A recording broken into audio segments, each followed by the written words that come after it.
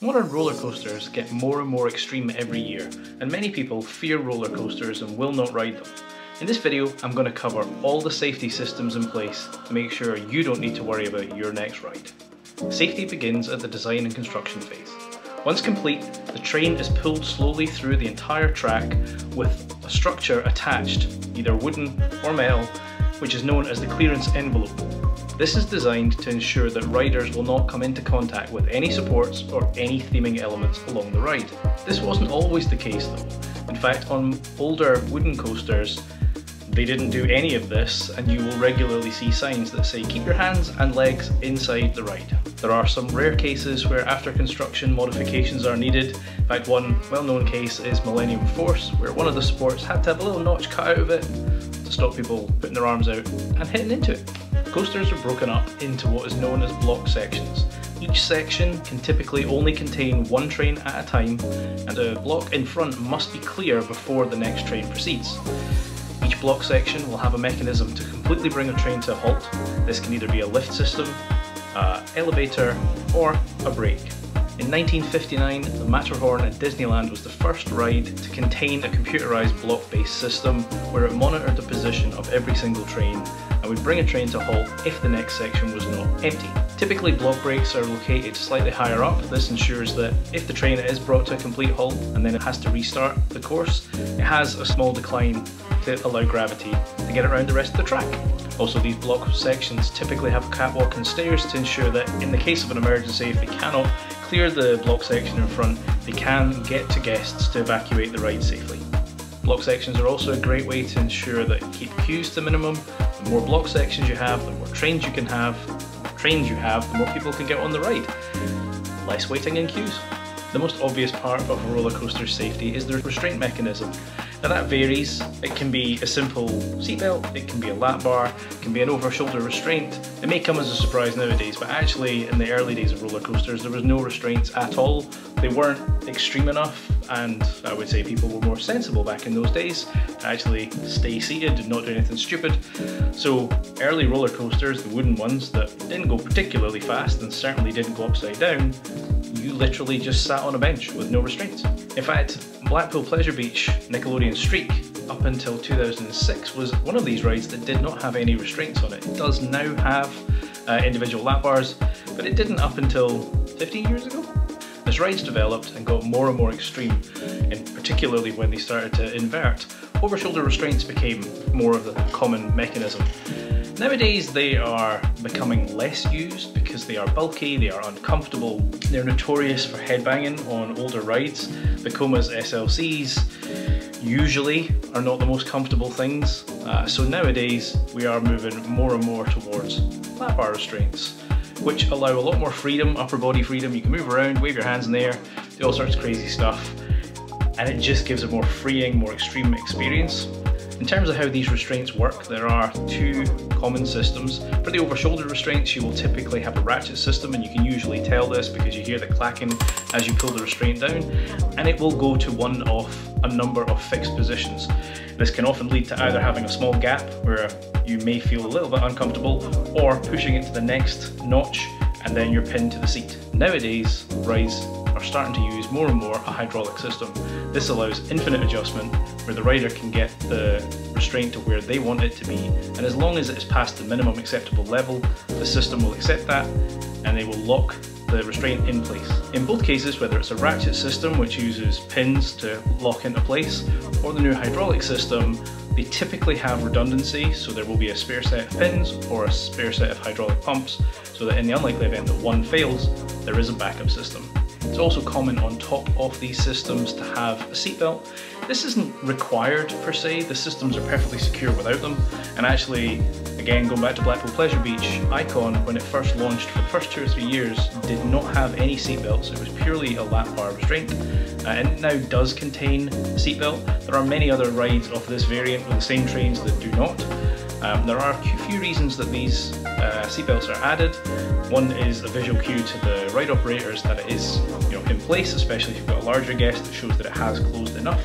It's also perceived safety by the general public, and potentially for insurance purposes as well. It is a third redundancy system. As well as all the modern technology that now exists within roller coasters, there is also safety in numbers from a human perspective.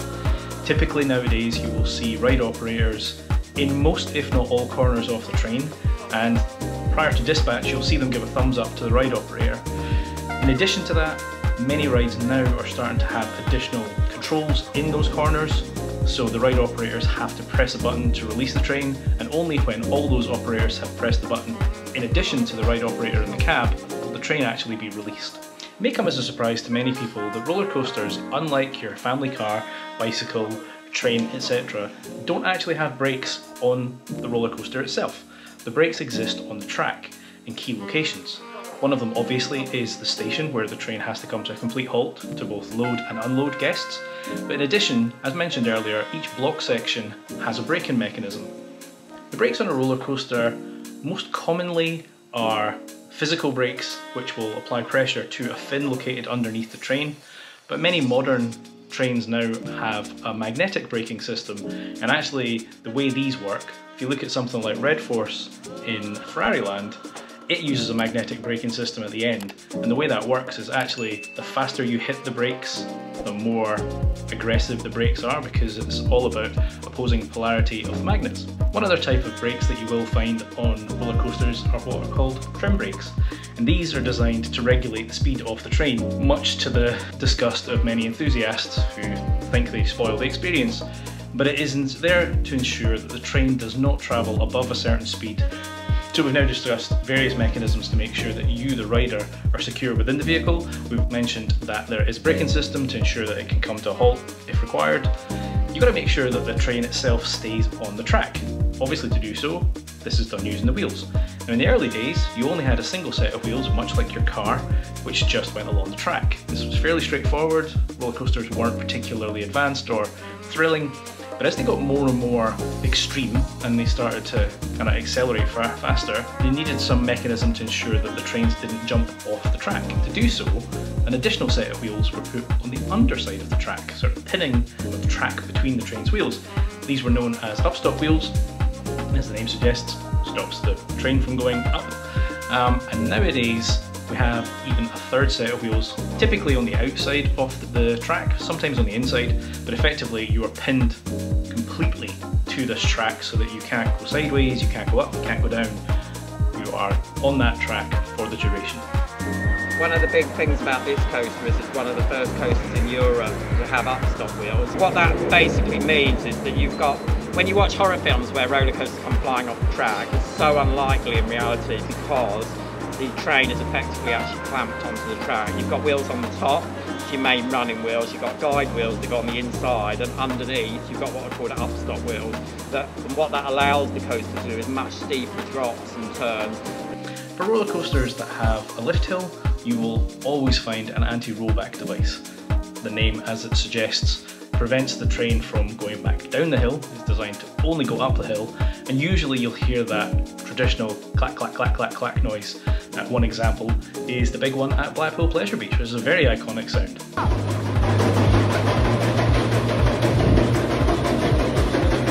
This is effectively a set of teeth that are in the track, and then there is a pin underneath the train that clicks into place as it goes up, and obviously if for any reason the train stops rising, it prevents it from rolling back. You'll also find these on some older wooden coasters to prevent the train from valleying. If a train fails to get to the top of the hill and it did come back down and rest at the bottom, or valley as it's known in the industry, it would be extremely difficult to get that train back up. They tend to be extremely heavy. So to make sure that doesn't happen, anti-rollback exists on those hills as well to catch the train close to the top, and then it can just be pushed over and continue around the rest of the track. Whilst roller coasters used to traditionally employ a lift hill to get them up to a certain height and then rely upon gravity to do the rest, more and more nowadays roller coasters use a launch mechanism. And there are 3 different launch mechanisms in place. The older version is the hydraulic system, which is a physical launch and still exists in some cases, but it is being phased out for safety concerns. Nowadays, the launch systems tend to be magnetic. There are 2 magnetic systems in operation. You have LIMs and LSMs. Without getting too technical into how these work, LIMs tend to be less complex and can produce a higher peak force, but LSMs are way more efficient, smaller, and use less power. It's obviously important that as well as all these systems that are in place, that the rides and the track is regularly maintained. To do this, typically you will have an inspection. Depending on where you are around the world, the frequency of this will vary, but it's not uncommon to have a daily walk off the track first thing before the park opens to the public, just to make sure that everything is in place, nothing has become loose, nothing has fallen off, there's no cracks, nothing of any concern, and the trains are regularly inspected as well. Think of the guys each morning, doesn't matter what the weather is, they have to walk the entire track and they're doing inspections to check. So you want to make sure that all the rails are in alignment, there's no damage, there's no nails not where they should be, there's no rot or broken supports or whatever. All of that happens before the park opens. The final thing to go on top of that is that typically rides will have an annual maintenance routine where the trains are removed from the track completely, they are disassembled, every element is checked, new parts are put on where required, the train is rebuilt, relocated back onto the track, ready for the next season. And depending on the park, many parks, where I live in the UK at least, close in the winter season, so they've got 4 or 5 months where they typically will do all of the maintenance on all the rides at once. You obviously have all year round parks such as Disney, Efteling, etc. For those, they try and stagger their maintenance schedules so that they have most rides operating at any given time, and obviously they want to try and have all the rides operating during peak season in the summer. In addition, when the inspection is carried out and all the bolts are replaced, wax is placed on every single bolt to indicate if it has moved. So the next time you are on a ride, you will see these coloured lines on all the bolts, and it allows for a visual inspection to make sure nothing has come loose.